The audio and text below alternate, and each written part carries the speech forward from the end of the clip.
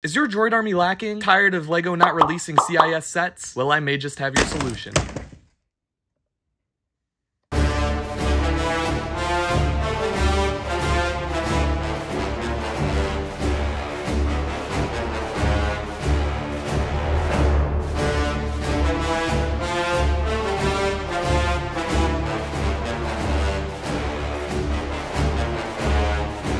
The UCS Droid Landing Craft, Separatist Landing Craft, C9979, whatever you want to call it, it is beautiful. This here is a design by EmpireBricks on Rebrickable. We'll be linking that down below if you want to buy the instructions for $5. It is 782 pieces, which is wild because look at that, it looks way bigger than 700 pieces. And this design is based off of the Phantom Menace, but this vehicle is also seen in the Clone Wars. Let's start off with the design. We'll move this out of the way. We're gonna look at the mini builds. It comes with 3 little AATs. It does a really good job at making the most micro scale AAT I think possible, honestly. I don't know if you could dull it more down than this. And then you have the MTT, which is a very good mini kit little thing. Kind of reminds me of those packs from 2003. And I am missing a dish piece because when I ordered the bricks off Bricklink, they sent me the wrong size dish piece. So thank you to the Bricklink seller who did that. Now my MTT looks very small in the front.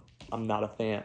Ditch those items to show you the big boy. Start with the main feature here, which is that the doors in the front can open. It's like a hatch, so that way the vehicles, come on now, can close back up, and then just like in the movie, unhatch it, and then they come out.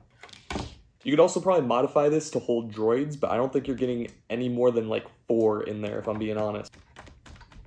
We'll get into the flaws of it later. Let's look at the positives only right now. The next feature, I don't know if you can really call it a feature, is that the turrets up on the top move 360 degrees. Moving on from the turrets, you'll see the cockpit area, which they had to scale down, obviously. You cannot actually fit any droids anywhere else in this ship other than this main compartment here. It's not meant to be a playset, it's definitely for display. EmpireBricks did a good job at getting the right detailing where it needs to be.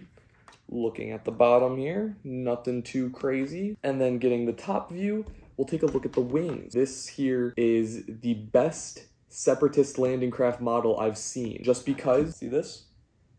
No bowing, no support either. Every other model of this I've seen, there always has to be some sort of support for the wings just because there's a lot of weight and it's kind of long. So it just sags on other models, not this one, because it actually does something really cool. Prime my grimy fingers into here. Man, will you open? This is the worst day of my life. Can I please get this open? Can I please get a waffle?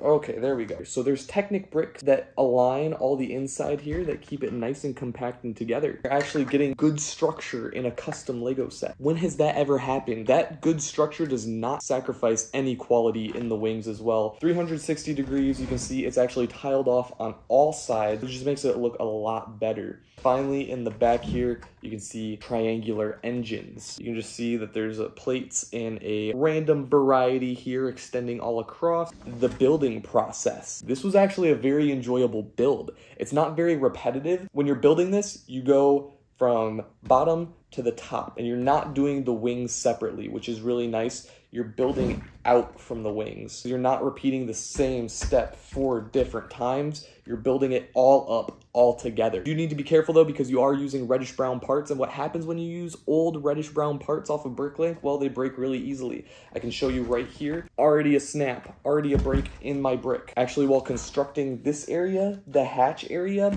I pushed too hard.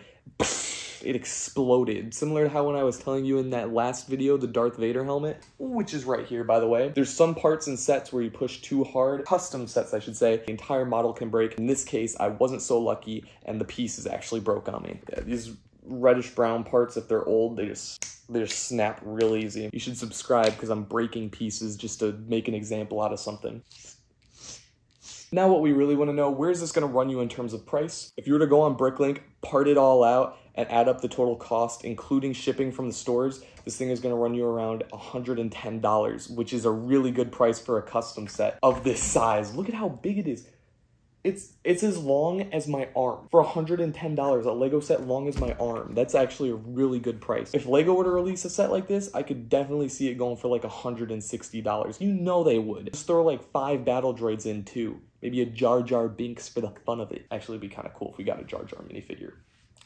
Just saying. You're definitely getting value, and with Lego not really releasing any Separatist or Trade Federation or Droid Army building sets, this is a really nice thing to go out and buy and just complement going against your clone army. So is this a buy or not? I don't know if I've made it clear already, but yes, this is definitely a buy. $110 for this? That's actually insane. The instructions are easy to follow and cheap. If you want to build up your droid army, this is a really good way to do so. It's great for display, but definitely measure out your shelves before getting this. This is like 2 feet long, and it's just like a very awkward shape. I do have some things just to compare the scale. It's hard to get them both in the frame. About twice as long as the MTT 2014 or 2015 AAT. It's about the same height. Battle Droid minifigure in front of it. There's the mini builds in front of it just so you can get a scale.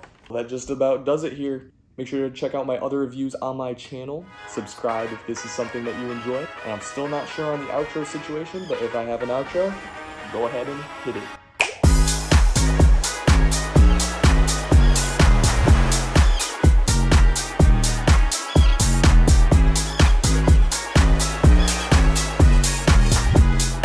Oh man, what the hell broke? I should not have done that.